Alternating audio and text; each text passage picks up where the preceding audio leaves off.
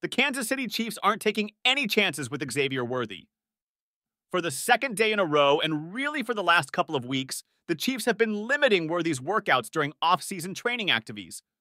That is, if they're even letting him practice at all. That's because he's still nursing a hamstring issue that crept up following the draft. The Chiefs came together for the second day of 3 days of mandatory minicamp on Wednesday, and the only players who aren't even around at all are notable injuries, so those were expected.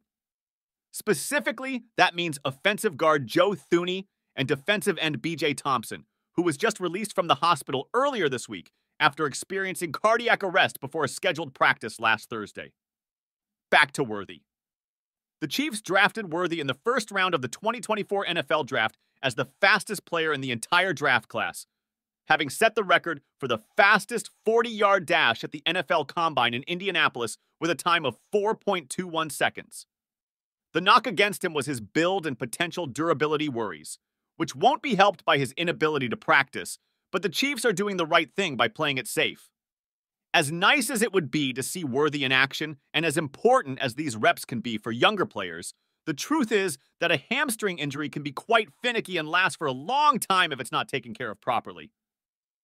Trent McDuffie missed half of his rookie season with a hamstring, just as one example. Better to get Worthy healthy now and have him for training camp reps in St. Joseph than to force something here and put the preseason and beyond in jeopardy.